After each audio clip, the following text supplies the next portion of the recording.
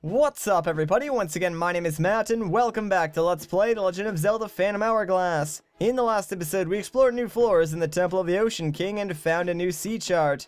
Now in this episode, we're going to do a bit of side questing before we go off to that new section of sea. But don't worry guys, I promise we'll get there before this episode is over. Now, you are probably wondering why I'm going through this cave, and well, to tell you guys the truth, I want to go and talk to Friedel again, because after you get the third sea chart, if you talk to Friedel, he will give us something from his magic boxes, even though we didn't actually use them. Also, along the way, remember how we went through that really long cave with like the bridge? Well, there is something in there that I totally forgot to pick up, so I figured we might as well grab that along the way, so we don't waste too much time. But, yeah, what you want to do is come to like the center of this bridge, grab your boomerang, and if we look downwards, we should find this switch, and hitting that will cause a chest to appear. So, let's just go open this bad boy up and get ourselves a free courage gem, just like that. Hooray! Alright, now let's just get out of this gross, disgusting cave, and go and talk to my man Friedel. It's kind of cool that, like, he does give us something, even though we never made use of, like, the multiplayer features in this game. But what's going on, dude? How you doing? Little green man collected many treasures. By the way, while I was cleaning out my boxes, I found this. From the box to you, will your heart's dream come true? And he gives us a treasure map just like that for the new southeastern section of our map. So obviously, yeah, you can't get that until you have like the sea chart for that area. Kind of how this game works. Anyways, now that that is done, let's make our way back to Linebeck. And no, dude, sorry, I don't really care about you right now. I'll talk to you later on. Maybe, probably not, though. Hey, we got mail. Special delivery. Watch out. Incoming. Alright, what's up, Mr. Mailman? What you got for me today? This is a letter from Linebeck. What? That's weird. Ahem. Here goes. From Linebeck to Link. Okay, this is weird. Why am I writing to you when we're together all the time? But just give me a moment to remember why I was writing you. Oh, so I'm writing because, well, I'm grateful, alright? Happy now? Thanks, okay? There, I've said it. Well, this is awkward. What's next? How about, thanks for working like a dog for me, you treasure dog? See, that's something you can't just say to a guy's face, you know? One more thing, a gift to show my thanks. Keep it to yourself, or else. And he gives us the red cannon. Thanks a lot, Linebeck. Dude gives us a part for his own ship. Like, come on, man. And that's the end of it. Got all that, sir? Then I'm out of here. Alright, you know, he did give us a letter that we should deliver back to, Joanne, I believe. So we might do that. First things first, let's talk to Linebeck. Were you able to find the sea chart? Perfect, I'll bet somewhere among these islands are the pure metals we seek. Let's take to the waves, Link. Alright, let's do it. Then climb aboard, the open sea calls. Fantastic. So like I said, we're going to do a little bit of side questing before we go off to that new section of sea. And we might as well start by delivering that letter. So we need to go back up to Bannon Island, I believe. So I guess I'll just meet you guys once we get up there. Alright, so I knew there was a golden frog around here, so I went looking for it, and I did manage to find it, so hopefully we can shoot this thing down and get the symbol for our cyclone slate. Come on, man. Oh, wow, I actually hit it while I was, like, under the water. Sweet! Oof, nice shot, buddy. The big frog spread the word about you. So, want to know what to draw on the cyclone slate to fly right here? Here goes. Pay attention. Okay, here's the mark. Draw this to return here. Alright, so it's like a backwards N or something like that. So, we'll just draw that on our map. There we go. Hey, you'd better write it down somewhere. Did you get that, buddy? Indeed I did. Then I'm out of here. If you see my fellow frogs, give them my best. Ribbit? Will do. Alright, so I'll continue on to Bannon Island, and then I will see you guys once I arrive. Okay, so we finally made it to Bannon Island. Let's just go and talk to Joanne, give her that letter that the postman was too lazy to deliver himself, and then we'll get out of here. So, what's going on, Joanne? How you been? Oh, it's you. I found this old wayfarer all thanks to you. He's great, always raving about the romance of the sea and call of adventure. I'm going to pretend to be a mermaid for a bit and let him think I'm the real thing. Shh, it's our little secret. Alright, don't worry, I won't tell anyone, but let's talk to her again. Hey, what have you got there? Come on, you can show me. Show her the letter from Jolene, of course we will. Oh, it's a letter from Jolene, my big sister. Aw, you came here just to deliver it to me. Thank you so much. I have to tear into it and read it right now. I love letters. Alright, you do that. Enjoy the letter. Teehee. Oh, Jolene, she never changes. She's still into dressing up as a pirate. I'm glad she's happy with her hobby. Oh, but enough about my sister and her obsession with pirate costumes. I should give you something to thank you for delivering this to me. Here you go. And she gives us a wisdom gem, which I believe brings us up to 10 now. Sweet. Thank you so much. It's okay, really. I don't need it. Go on, it's yours. Oh, don't worry. I totally didn't plan on giving that back. Alright, so now that we got that, we probably should make our way to Spirit Island. But you know what? I actually want to go to Molite Island first, and that's along the way. So I'll just meet you guys once we get there. Let's set sail again. Alright, and here we are on Molite Island. All I want to do here is talk to this little girl. Word has it that the ghost ship hasn't been seen for a while. I wonder if some far-off hero has defeated it. What a hero he must be. Sigh, I can only imagine what a lazy bones you are compared to such a hero. Wow. Oh yeah, I picked this up earlier. And she gives us a treasure map. Sweet. You get around, don't you? Give this to my beloved hero, would you? And don't even think about keeping that for yourself. Well, guess what, kid? I am the hero, but screw you. We're leaving this island line back. I don't want to talk to any more of these locals. They are rude as heck. I will meet you guys once we get to Spirit Island. Alright, so here we are on Spirit Island, and since we do have 10 wisdom gems, we can level up the Spirit of Wisdom, and that's precisely what we're going to do. So, let's just head up to the fountain and see what happens this time. The spring is filled with a mysterious light. Which spirit gems do you want to present? Wisdom, please. So far, you have found 10 wisdom gems. With this many gems, the Spirit of Wisdom's power will be awakened. Come forth, Spirit of Wisdom. Using the gems that Link has collected, you must now recall the true extent of your spirit power.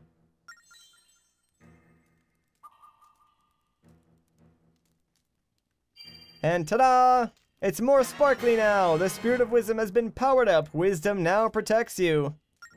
Your shield's defense is much greater. Swap spirits from the collection screen. May the divine protection of the spirits be with you everywhere you venture.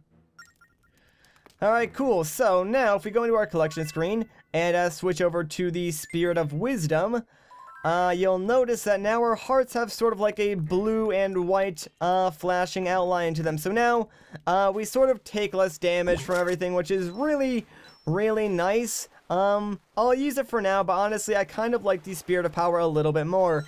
Let's ship out Linebeck because there's nothing else that I want to do here right now. But there is something nearby that I think we should check out since, I don't know, it's a good idea to do so. So, you can't really see it because the back button was blocking it. But yeah, there's a traveler ship over here. So, we're going to go and stop at that ship and see what we can find on the inside. Now, this is a pretty interesting ship because the character we're going to find inside is very similar to one that we've already seen. So, let's just approach it, and eventually it should give us the option to board. There we go, and let's see what we can find. Oh no, it seems like there's a guy in here surrounded by a bunch of enemies, so yeah, what we need to do is take out all of these enemies, and I like how the music is like the normal shop music. Totally unfitting, by the way, but whatever. Let's just take out these Zora warriors and like these weird looking mini blins, and now we can hopefully talk to this guy. Play dead, play dead. Dude, it's safe. You can get up now. Go away. Away from me. Dude, I killed all the bad guys. How annoying. Hey, what? Hello? There we go. Oh, what? The bad guys left long ago. Yeah. Nothing works better than playing dead when the bad guys are around. Say, I don't think we've met before. No, but we met your brother on the Prince of Red Lions. I'm part of the Maritime Defense Force. The name's Knave. Yep, I patrol these waters in order to keep the peace. I'm a peacekeeper. It's nice to meet you. Oh, and here, this is for helping me out. And he gives us a Rudo crown. Hooray, thanks a lot, dude. Are you happy? You're happy, right? Heh. There isn't a person alive who isn't happy to get a present. Alright, thanks a lot, dude. So, the gimmick with this guy is that every actual day you can go and visit him, and he will be attacked by enemies, and you can save him, and he'll give you something new, because, believe it or not, this game does actually make use of, like, the clock feature on the 3DS or the DS if you're playing on that, to sort of, tell time. So every actual 24 hours, you can go and visit him and get something new. Anyways, we're pretty much done with all the side quests, so what do you say we make our way towards the eastern section of the sea? And, I gotta say, guys, I am kind of sorry if I sound a little bit weird in this video. My voice is not all there today. I'm not really sure why that is. I was recording a bunch of videos over the weekend, so I think it might be a little weak from that, or just, like, allergies in general, because we had a really long winter up here in Connecticut, and it's just now getting to the point where it's like spring, summerish weather, and of course that brings along a lot of like allergens and stuff like that. So normally it doesn't affect my voice too much, but recently I've noticed that my voice has been getting weaker when you know, like the pollen count is super high and stuff like that. Anyways, as you just saw, we're gonna make our way towards Goron Island because we're looking for tribes, and well, the Goron people kind of are like a tribe, so that's a good place to start. You do want to watch out for these pirate ships, though, because this big one, it can actually board you, so hopefully it doesn't do that right now. Alright, good, it backed off. I mean, eventually we do actually want them to board us, but I'm kind of busy at the moment, so we'll come back for that a little bit later on. Be careful when going by those ships, though, because they can very easily sink your ship, because there's a lot of them, and we only have 4 hearts, so yeah, it's kind of dangerous. Anyways, oh no, what's this? Wow! What in the world is this? That's what I want to know. Oh boy, a giant whirlwind. Where is this gonna put us? Thankfully, it doesn't really put us anywhere different. Whoa, that was crazy! Who did that cyclone think it was anyways? The engine is soaked. We're stuck. Oh no. Hang on. Does something feel odd to you? Arg! Look, kid! Oh my gosh, what is that thing? What is that disgusting thing? And at a time like this day couldn't get any worse. Okay, but we need to face up to it, Link. A monster like that? Who knows how to deal with it? Maybe... Oh! Fire! Fire, fire! And fire some more! Yeah, as long as you keep shooting, we just might survive this. I'll man the machinery. You just aim and fire. Alright, so we got ourselves a second sea battle. This guy is really not too hard. Obviously, his weak spots are the, like, eyes on its side. So just shoot those and try and watch out for its, like, weird energy balls. And holy crap, wow, I took a lot of damage from those. I kind of thought I was hitting them, but I guess not. Alright, but yeah, watch out for the yellow energy balls because obviously they will do a ton of damage. So make sure you shoot those, and eventually, yeah, they do give off hearts, so you can restore some of your HP as long as you keep shooting those. And oh man, this is not looking too good. I kind of took way too much damage early on there.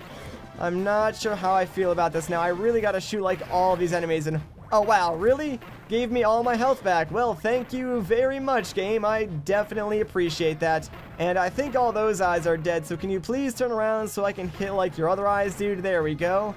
Come on, turn around again. I mean, there was there for a second. Alright, how many more hits do you have? Like, maybe 1 or 2, I think. Oh, there we go. Sweet. Done and done. That wasn't too bad. So long, scary monster thing. Good riddance. Wow, how did we do that? We sent it to the bottom of the sea, Link. Of course we did, and hey, the engine had a chance to dry out, so set our course, let's go. Alright, and now it's automatically going to bring us to Goron Island. No input required. Thank goodness. We survived another terror here at the sea, and now we get to land at the island where we might meet our first tribe. How exciting. And here it is, Goron Island. Looks a little bare from the map. Not too many markings, but I'm sure we'll figure out why later. Hey, look at the map. No houses. I wonder if there's any pure metal here. Ha! Amateur. Places like this always have treasure stowed somewhere. Fine then, you supposedly have a nose for this, so we'll follow your instincts. Can't say if it's pure metal we'll find, but whatever, we scare up, it's all mine. I'm chewing on the Ocean King's offer, Link. He'll grant any wish that I whip up, but what would you wish for? I'm curious. Treasure, right? Or maybe you'd wish for 3 more wishes. Line back. You don't understand Link at all, do you? He's doing this for Tetra, for the Ocean King, and to bring peace to the seas. You're sort of a good guy, Link. Wow, that was out of character for me, wasn't it? Blech. Go then, get out of my sight and fetch some of that pure metal. Well, that was weird. Linebeck must have eaten something funny. Whatever, Link. Let's go look for that pure metal. Alright, will do, but you know what, we're going to save that for the next episode, so if you guys enjoyed this part, a like rating would be greatly appreciated. If you want to see more, consider subscribing, but once again guys, my name is Matt, thank you so much for watching, and I'll catch you in the next one.